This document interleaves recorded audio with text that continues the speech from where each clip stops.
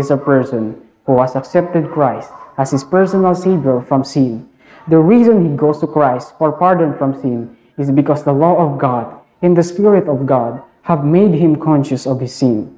God has promised that when a person confesses and puts away sin, he will forgive. Hello friends, this is Saviour Mian with Hope and Truth Perspective. Ingredients para makilala nato ang atong Diyos is by faith. And no other than is by faith may igsunan. Mao ka na ang tulo ka pamaagi may igsunan. Ato ka ng tunan, ikaduha, atong ikinabuhi. Ug ikatulo, atong ikalipay. The Holy Spirit will guide us. The Bible will teach us the true essence or the true meaning. Ang ladbad nato magbasa og Biblia may igsunan kay makapaayon na sa ato Daghan nga mga question nga build up sa atong mind. So kadalasan, especially mga question kita nga, gisulat ba ni sa tao, mismo ang tao, wala sang guidance of the Holy Spirit, wala sang guidance sa Diyos. Sultihan ta kamo, dili perfect ang Seventh-day Adventist. Wala silang naga-declare og perfect sila. So, wala na nilain nga gina-testify, kini nga libro, mao ang atong Diyos, which is our beloved Jesus Christ. Kasi when we say pure in heart may igsunan, these are the sinless. Labaw sa tanan may igsunan, atong pasalamatan ang buhi nato ng Ginoo, magagiya ka nato sa matag adlaw. Example to Brother Saviour Mian, And this is the Hope, Truth, Perspective. It is this gracious love of Christ which awakens love in the heart of a sinner, so that he then desires to do God's will. Therefore, the Christian is never opposed to the keeping of God's law. Now, how does a person become a Christian? It is a three-step process. It can be referred to as the ABC method. Letter A, accept Christ as Savior. And letter B, believe Christ to be the Son of God. And letter C, confess your sins. Next, when a person is converted to Christ, what takes place? Therefore, if anyone is in Christ, he is a new creation. The old has gone, the new has come. In his conversation with Nicodemus, Jesus made it clear that being converted to Christ is a new birth. In reply, Jesus declared, I tell you the truth, no one can see the kingdom of God unless he is born again. Through what power is the new birth accomplished? For you have been born again, not of perishable seed, but of imperishable, through the living and enduring Word of God.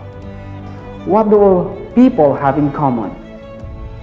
For all have sinned and fall short of the glory of God. Man is a sinner. As such, he cannot save himself. He is condemned to die. His only hope of life is through the power of God. Sinfulness is a part of man's nature.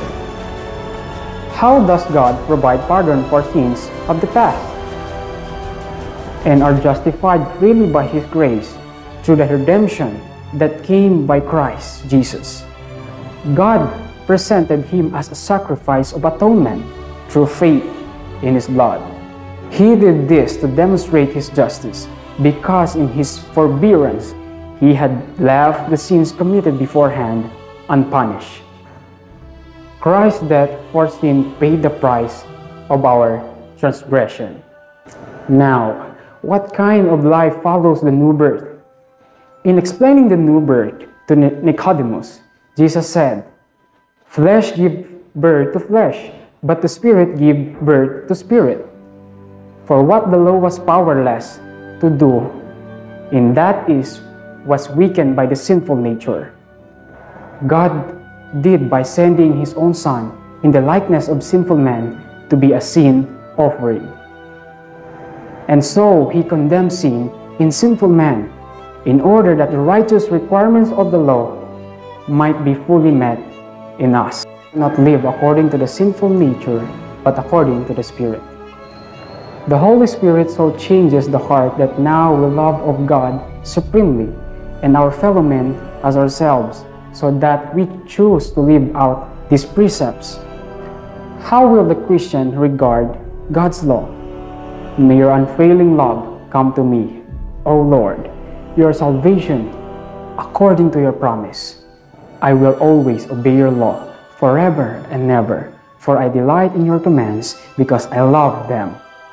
It must be ever remembered that being saved by God's grace does not make of no effect the principle of God's law. Do we then nullify the law by this faith? Not at all, rather we uphold the law. When Jesus was asked, "What shall I do that I may have eternal life?" Jesus replied by saying, "If you want to enter life, obey the commandments." The rich young ruler professed to have kept the commandments, but Jesus showed him by magnifying the law that he had not really been a commandment keeper. Paul commands, "Take hold of the eternal life." But how? Let us not refuse to enter the open door to pardon and obedience through the power and the grace of God.